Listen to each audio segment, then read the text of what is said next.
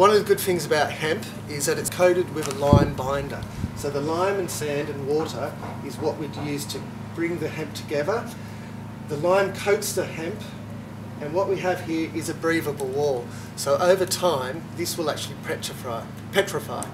And with natural renders such as clay and lime, this wall still breathes. And what it does, it will take out moisture in the air and bring it in. So on a really humid day, you will get air quality control.